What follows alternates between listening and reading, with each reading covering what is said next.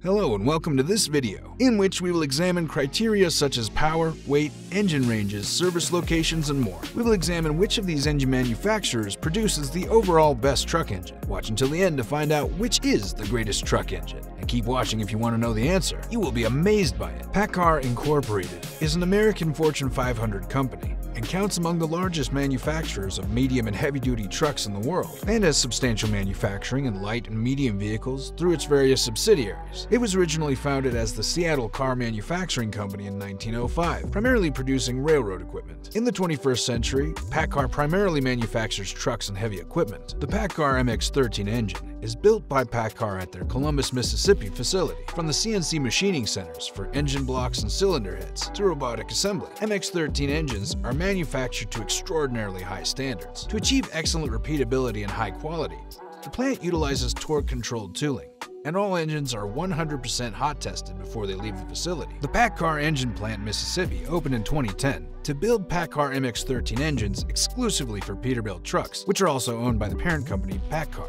In 2021, Paccar began offering the MX-13 engine to Pierce exclusively for the fire truck industry. The Paccar MX-13 engine incorporates industry-leading design features that improve uptime, optimize fuel economy, reduce maintenance costs, and maximize your return on investment. Detroit Diesel Corporation is an American diesel engine manufacturer headquartered in Detroit, Michigan, United States. It is a subsidiary of Daimler Truck North America, which is itself a wholly owned subsidiary of the multinational Daimler Truck AG. The company manufactures heavy-duty engines and chassis components for the on-highway and vocational commercial truck markets. Detroit Diesel has built more than 5 million engines since 1938, more than 1 million of which are still in operation worldwide. Detroit Diesel's product line includes engines, axles, transmissions, and a virtual technician service. Detroit engines, transmissions, and axles are used in several models of trucks manufactured by Daimler Truck North America. The Series 50 engine is used as a major bus engine in North America,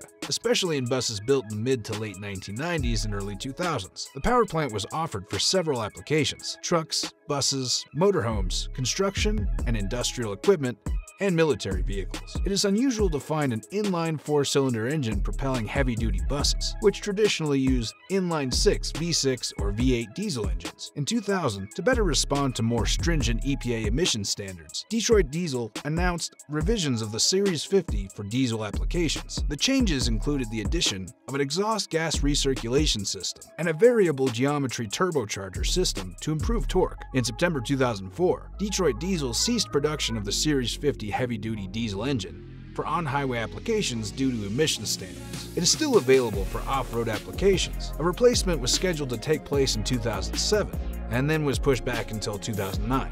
According to Detroit Diesel, Series 50 engines will no longer be produced for non-Daimler AG trucks or buses beginning in 2010. Cummins' engine business unit consists of aftermarket support, mid-range, heavy-duty, and high-power engines. Its markets include heavy and medium-duty trucks, buses, recreational vehicles, light-duty automotive, and several industrial uses, including construction, mining, marine, oil and gas, railroad, and military equipment. One of the most popular engines made by the company is the 5.9-liter inline 6-cylinder engine, used in the Dodge Ram light-duty pickups starting in 1988. In 2007, a 6.7-liter version of the Cummins straight-six engine became optional on the Ram pickup. In 2008, Cummins was named defendant in a class action suit related to 1998 to 2001 model year Chrysler Dodge Ram trucks, model 2500 or 3500. Originally equipped with a Cummins ISB 5.9-liter diesel engine built by using a pattern 53 block. The case has been settled, but some qualified Chrysler owners may receive $500 for repairs to the block, which was alleged to crack and create a coolant leak. In April 2013,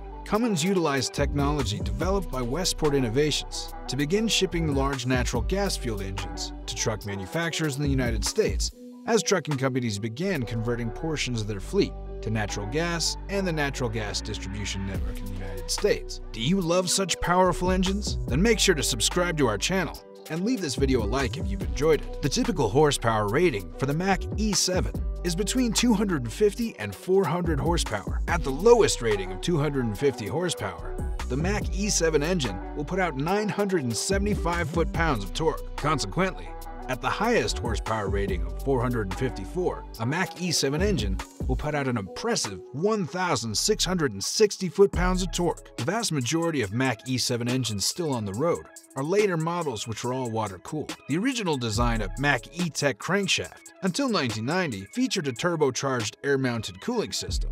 After 1990, Mack engineers developed their patented EconoVance variable injection timing system, which increased fuel efficiency greatly and cut emissions. Many speculate Mack redesigned the engine to meet the Environmental Protection Agency's emission standards. Since 1990, more redesigns have been implemented to meet EPA regulations. The EconoVance system was used exclusively on the E7 engine, but not adopted by other production lines at Mack. In addition to the EconoVance technology, Mack also introduced another modification to its E7 line, which improved the efficiency of the air-fuel mixing ratio through a high injection pressure combustion system known as swirl technology, which increased airflow greatly. The higher pressure injection system improved fuel economy and combustion productivity, all while optimizing proper oil viscosity and reducing engine emissions. Due to the increased airflow, a byproduct is less pressure on the injectors. Customers are happy to find that the injector failure is quite uncommon with Mack E7 models. In addition, if you want to advance in life, don't forget to show us some love by hitting the like and subscribe icons. So which engine do you think is the most powerful in the world? Let us know in the comments. And with that said, thank you for watching. See you in the next video.